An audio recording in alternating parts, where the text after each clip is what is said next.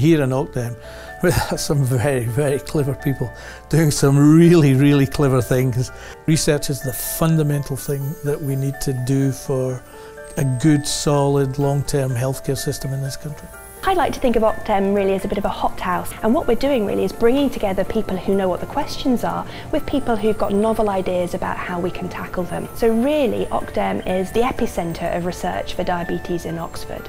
I got involved with diabetes research because at the age of 7 my daughter was diagnosed as type 1 diabetes. I'm a grandmother now of 5 grandchildren, and I love the fact that I get to spend time with them, but I would hate for any of them to have to go through what my daughter did. So anything we can do to help make it easier, make it better, is obviously of benefit for the future. The CRU is the Clinical Research Unit. We're carrying out the research sort of at the coalface as such, so we're meeting the needs of the researchers, so taking their research and helping them undertake it so that it actually happens. It happens safely within those, good clinical practice guidelines, and keeping the participants happy and safe and providing the best possible care we can at the same time. It's a nice place to be, it's a friendly place. I've met most of the people a lot of the times before on my previous visits, that they always in advance send you information, so you always know what's expected of you. So you always know if they need a biopsy, what that entails, how long you're going to be here for, blood tests that they want to do, and anything else they want to do. Nothing is too much trouble, and if you've got any questions, they're always able to answer them. They are so careful about how they take you through the various steps, the explanations, the consultation that you go through, the checks and the monitoring through whatever that program is really 100% thorough, and I've never had a bad moment at all. Quite the contrary. We've got 8 clinical beds within 4 clinical rooms. We've also got the DEXA scanner. So that measures body composition, so the amount of fat that a patient's got and how it's distributed throughout the body. And we've got a fully resourced laboratory, so the samples that we take, we then can take them, process them in the lab so that everything's kept within the unit itself. The biopsies are not scary at all. The biopsies are really easy, really friendly. They just take a small sample of skin or cells to help towards their research. I don't find it unpleasant at all. I've got a small plaster over the biopsies, they're not bleeding, I'm not in pain at all. Generally people come in really anxious about it and go away saying, actually it wasn't as bad as I thought.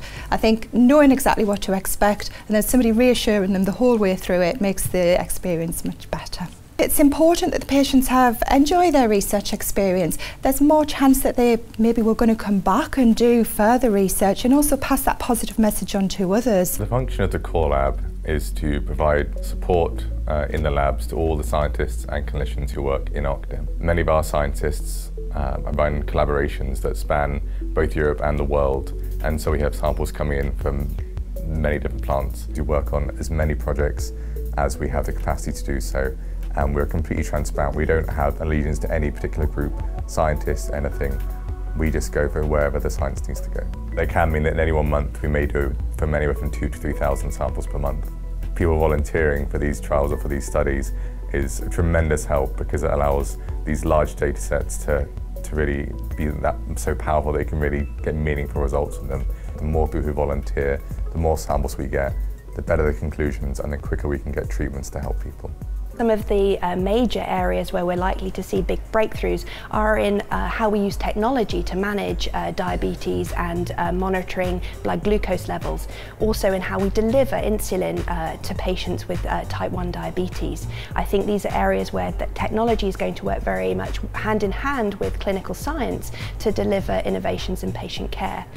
We also have a panel of patients who give us advice about how we structure our studies and give us advice about how we ought to be running our studies and whether there are things that we should be doing to make them more acceptable to patients, to answer the questions that they're really interested in, that are important. So we have an important interaction with the patient groups to make sure that we're doing the right research that's actually going to be of benefit to them. When someone's been diagnosed with type 1 diabetes, we've tended to have quite a set pathway of putting them on insulin treatment, offering them education. And what we'd really like to do is be able to offer people more when they're diagnosed with type 1 diabetes to try and preserve the insulin producing or beta cells that they've got when they're first diagnosed. the only way that we're going to be able to change the outcome for people with type 1 diabetes is by doing these kind of studies, because then we'll develop new treatments for type 1 diabetes. We've seen that there really is a demand for people to take part in this kind of study and feel that they might actually be doing something that could make a difference, if not to them, to people with newly diagnosed type 1 in the future.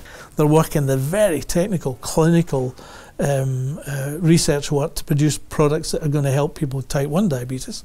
And at the other end of the scale, they're working not only here but with external partners to just to help people live better, live more healthily. And that way we'll deal at the other end of the spectrum with the type 2 diabetic problem, which is huge. We run a whole range of trials in type 2 diabetes, and that goes right the way from when somebody's diagnosed with their diabetes. We run a trial to try and understand what sort of diabetes have they got, and then of course some of our patients go on and get complications, and we run trials on patients who maybe have kidney complications or nerve complications.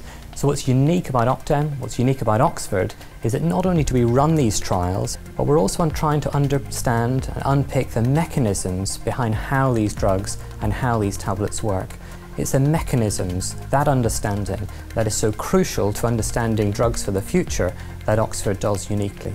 So we're really grateful for patients who volunteer to take part in our studies, and we're trying to match the right drug to the right patient. Personalised medicine is absolutely what we're aiming for here in Oxford. So we're looking at the person, we're trying to understand what sort of diabetes they have, and we're trying to understand what's the best treatment for that person. Patients are crucial to our research. Of course, patients are crucial because they come in and they take part in research, but they're also crucial because they direct our research. They tell us what's really important to them. And sometimes it's easy to get carried away in what we think is important, and patients have a really clear insight into saying, actually, this is what really matters to me. The Oxford Bioresource is a large cohort of healthy people collected from the local population.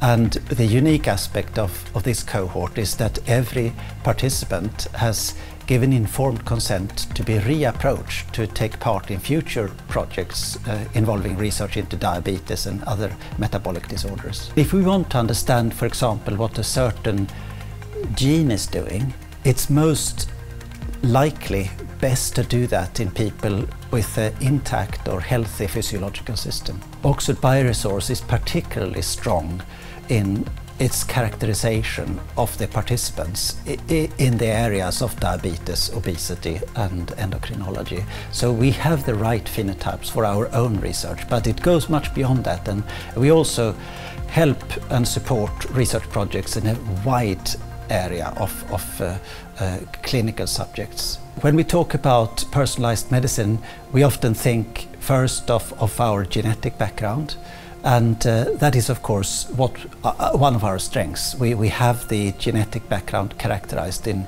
9,000 people. So we are very well set up to actually do that type of investigations. The Diabetes Trials Unit is an integral part of OCDEM. It will come to my unit to actually perform the major clinical trial. So we're at the end of the process, if you like. We are the largest such unit globally at the present time, and it's unique because of our focus and also because we cover all trials. Most such units either do early phase or just large-scale trials. So here in OCDEM, with so many good collaborative partners, we have the opportunity to cover the whole process. Trials are actually numbered from 1 through 4, the phases, and you work your way through them with more and more patients in each phase so that you don't expose more patients to a new treatment than necessary.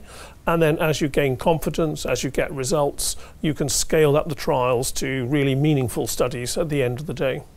We're very careful to explain everything before the trial starts, and at the end of every trial we sit down with all of the patients or volunteers and we explain the results to them, so they are part of the whole process.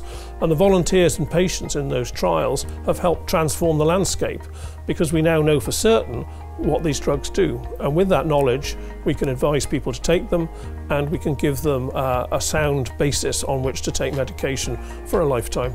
One of the things that we've learned in recent years is that humans really are the best model organism, and if we want to understand human diabetes, we need to work with humans. And to understand basic science and human metabolism, we need to work with people. They really are the best way of understanding how our bodies work and looking at how we can treat diabetes. I think I do understand how diabetes affects my daughter now, and I think with improvements even from when she was 7, when before she left hospital we had to learn how to inject her with a syringe into an orange, whereas now it's a pen where you dial up the insulin, inject it, it's really painless, the blood tests are much easier now. She's now 33, so in that time all that people do when they help is making improvements in diabetes research. So I'm really excited about our research here in Oxford in diabetes. We know that research is the future of medical care. Unless people get involved in research, there is no better medical care than what we have at the moment. So I'd really encourage people to join up, sign up and take part in research. The funding that we get from the NHR supports a variety of activities that we do. It supports some of the researchers to help deliver the research that we're providing, both clinical and at the basic science level. It also supports a core laboratory whereby the samples that we take from those patients we can analyse within our core laboratory to understand either how mechanisms of the disease are occurring or how specific treatments are operating. And so it's that complement together of basic scientists, clinical researchers and NHS clinicians together which can provide the best care and the best research for the patients. Having that direct access to the patients is very important because that way we can ask the right questions that are most relevant to the patients that we see. Access to all the different areas like the core lab, the basic science, the rich pool of patients that we have coming through our clinic and the expertise of the research nurses all adds to the sort of unique jigsaw that makes OCDEM what it is, which is a really unique research facility. You've benefited from the last 40 or 50 years of clinical research in the way that you and your family have been treated, and if you can help the process, just go and do it, because that way you're going to be helping your children's children and generations to come.